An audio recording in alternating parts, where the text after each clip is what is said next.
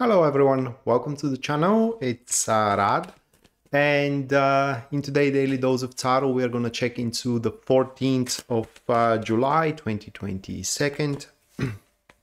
And if you are interested into having a personal reading with me, or if you do want to take my classes, checking out the description down below is going to give you a link to my website where you can view and purchase either of my services.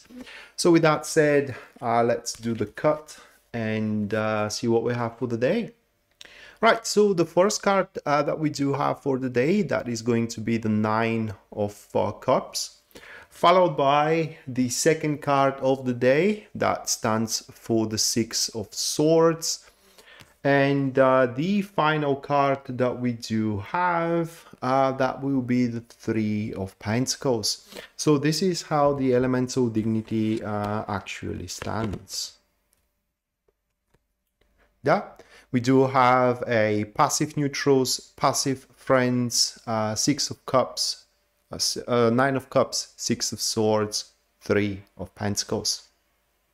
Right off the back with these three cards, we can see that in this day particularly, we ain't gonna be that eager to throw ourselves into performance and into generally initiating stuff and enterprises which are going out of our way. Now, I'm not saying that that is going to be unseen. There will be definitely those of us who will have to do stuff which goes out of their way, and the experience is not going to be bad in any means. It is just throughout that particular day, what we would prefer to do, observing the Nine of Cups and the Three of Pentacles right over there, it's it's more of a, I can't really say sustenance, it's more like a continuation of our already current enterprises. So if I have to give you an example, we would prefer to spend, for example, time with friends we already have rather than to try and befriend other people. But if we have to go and befriend other people, we also are going to have more or less a successful experience. And this lack of eagerness to throw ourselves into new enterprises come from the Nine of Cups and the Six of Swords. This is a passive neutrals, and it more like a what's it's stunning. It's like, what's the reason to try and kind of put more stuff on my plate while I already have stuff on my plate that I can improve, that I can be happy with, that I can find the sensual joy into them.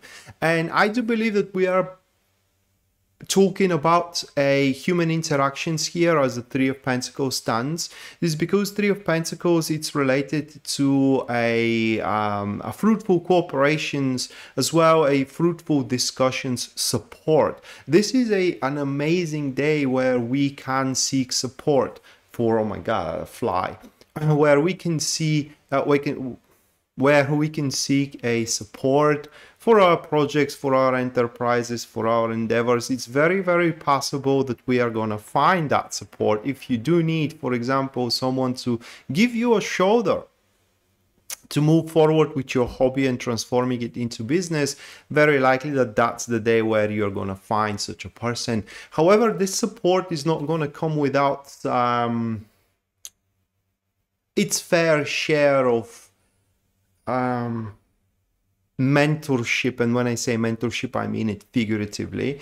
It is because today the affinity of those who are more skilled or more experienced than others will be a mentorship through criticism. In other words, the one who supports you into your hobby and wishes you to see improving and excelling in your hobby, it's going to criticize you rather severely what you're doing wrong, how wrong you're doing it, and, you know, are you blind not to see how you should do it right? I'm saying that because for people people handle criticism in different way. There are those who are taking it more personally than others, and there is nothing personal in these cards. It's just that individual who is to support you either in your marriage or into your career or into your hobby, business, etc. They just want you not to make the same mistake twice, and that's why they're doing it rough through the criticism. So you are to be afraid to make the same mistake twice. That's the whole reason, not because they hate you or because they think they are more than you are.